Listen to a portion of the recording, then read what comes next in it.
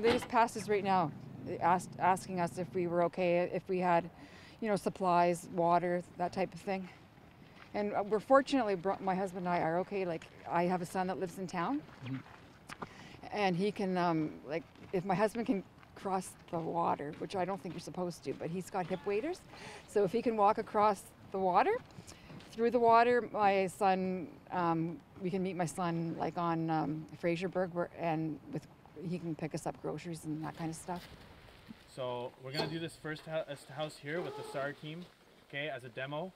And then after that, we're gonna leapfrog each house. Luckily, I have some very lovely neighbors who will transport me over the flooded area, and that's been lovely. It's been lovely that everyone's been kind of getting together and helping each other. I do feel quite badly, though, for a lot of my neighbors who have lost a lot.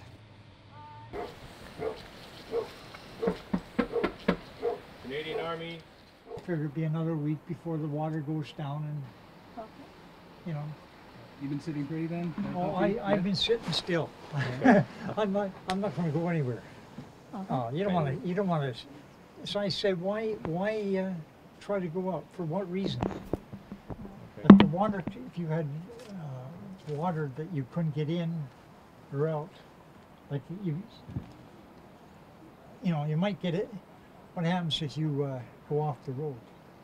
It's wonderful. It's really wonderful having them here, and knowing that at least you could flag someone down and say, hey, I could use a bit of help here. But I know I've been very lucky. This is just a little bit inconvenient in comparison to what other people have to deal with.